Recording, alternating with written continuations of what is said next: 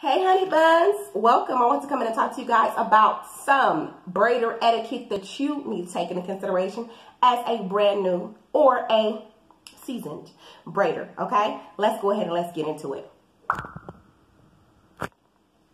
All right. Okay, so hey you guys, I want to talk about a couple of things. I'm going to talk about 7, okay? And I'm not going to keep y'all long because we just need to get to the point. First things first, I need you guys to communicate. I'm hearing a lot of bad things about some braiders out here. Y'all not responding, y'all canceling, y'all running late, or y'all are not even responding, okay? Do yourself a favor. If you're going to be late, a no-show cancellation, let people know. Communicate that.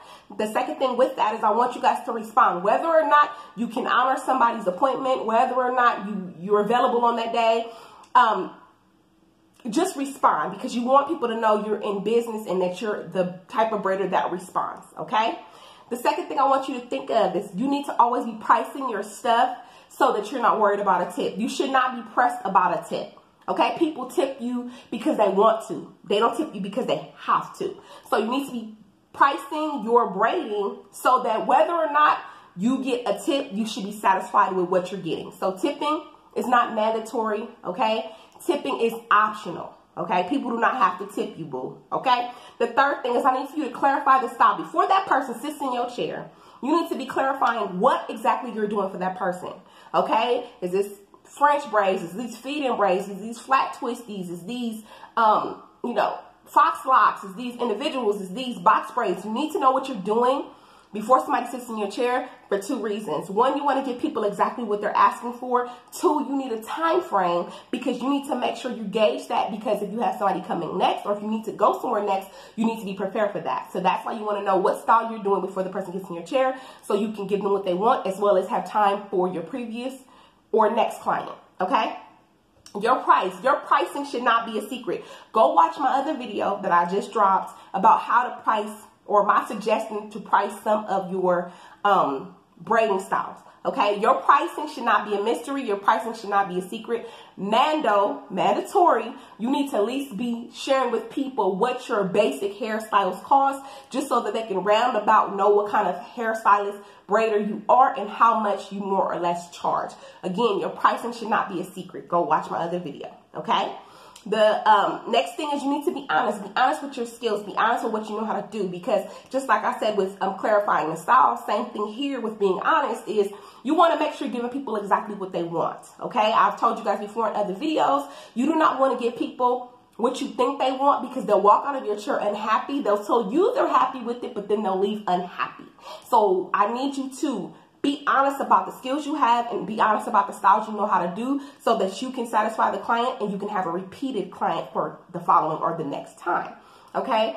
I also want you to learn some things about natural hair. Just don't be jumping around doing people's hair. You need to learn about natural hair, whether that's going to take a natural hair class, whether that's watching some of these videos. You need to know about natural hair, about, washing it, taking care of it, what not to put in it, what you should not be doing as a braider, okay? Somebody's perming their hair and they're helping your chair, do not do their hair, okay? Somebody is asking you to do something that's beyond your scope of a braider, don't do it, okay? Now, unless you have cosmetology experience and a license, do you, boo? But most of us, we're braiding and we're just doing it as braiders without a license, because some states you do not need licensing. Go look at my other video.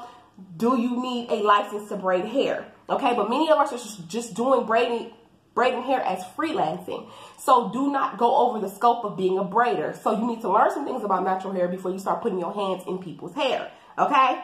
Last but not least is be careful with the recommendations you make for people, because everybody's hair is not the same. A lot of our hairs are different. Yes, 4Cs, for this and this, yes, but a lot of people's hair is different. So be careful with the recommendations you make. If anything, use the things that you know work for you, and be careful and be cautious and tell people that this is a suggestion, this is not a recommendation, this is just something you use on your own hair, something that you would recommend for them.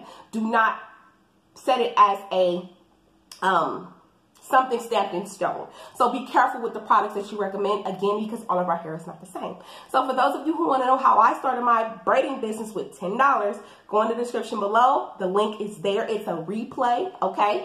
And you see how I started my business, my braiding business with $10, as well as I tell you guys how I did my Craigslist. All right. So you guys, I hope this was helpful. Hashtag Pretty Gang in the comments if you made it to the end, and I'll talk to you guys later. Bye, y'all.